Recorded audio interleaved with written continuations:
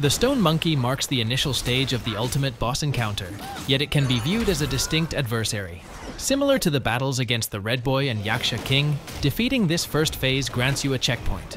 This means that if you happen to fall in battle, you won't have to start over from the beginning of the fight. Taking down the stone monkey's first health bar should be relatively swift and straightforward. His attacks mainly consist of standard swipes, but be cautious of his ground-pounding move, which sends shockwaves that you'll need to jump over.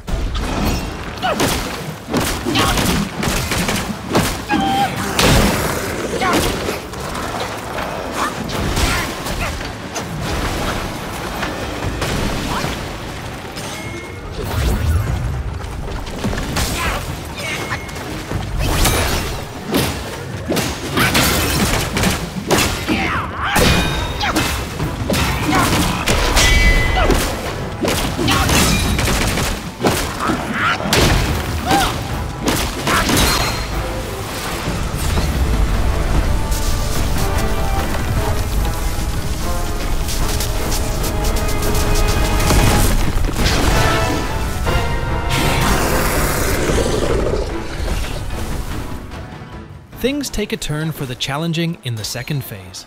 The stone monkey unleashes a rapid and fierce expanding ring of fire that then retracts back towards him, requiring you to dodge it twice.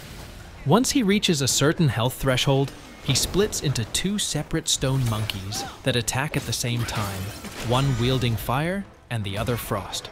Additionally, trying to immobilize either of them will trigger their most devastating area of effect attacks right away. The strategy here is to concentrate on one monkey at a time. With the Jingo Bang in hand, build up to 4 focus points and unleash them to inflict significant damage on the monkeys. Don't forget to like, comment, and subscribe for more content on Black Myth WuKong and other exciting games.